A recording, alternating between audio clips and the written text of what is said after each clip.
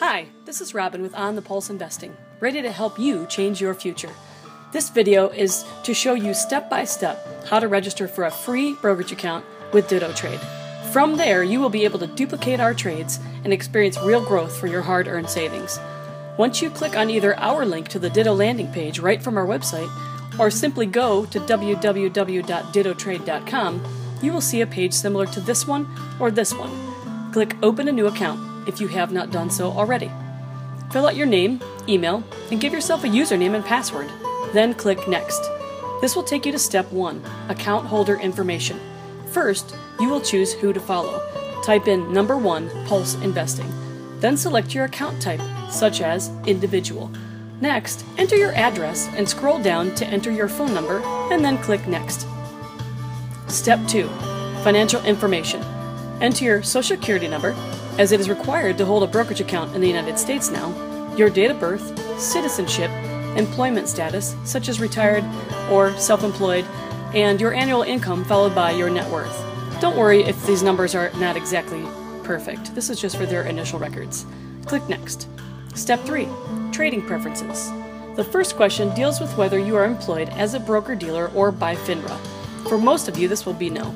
The next question refers to whether you own more than 10% of shares in a publicly traded company. Probably no. Next is your objective for your account, and while it does not have to match ours, our objective is growth, so we suggest selecting that option. Next is your investment experience, and don't worry, these answers can all be none or 0.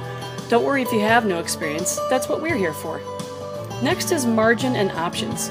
We suggest no on margin, and we do not trade options, so this would also be no unless you trade yourself, and then you can answer yes or no on the disclosure question and check the approval box after you've read the terms, and then click Next. Step 4, Verify Information.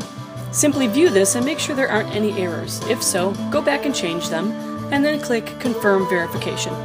Step 5, Document Signatures. Here, you can check and agree to sign this electronically, or you can be sent a hard copy to sign and send back. Then agree to the terms and conditions and click Next. There's also a PDF available if you wish to print them for your records. Step 6, Security Questions. Here you will have random questions that may or may not apply to you regarding automobiles or property that you may have owned or lived in, etc. Answer them to the best of your knowledge and click Next. If you happen to get this screen, not to worry.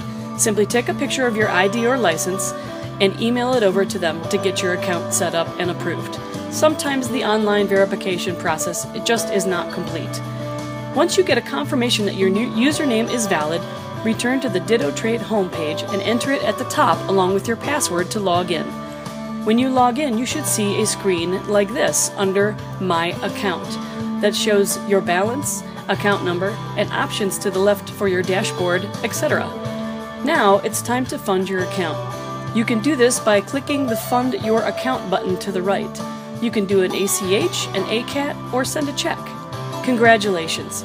Your account is active and you are well on your way to investing in your future.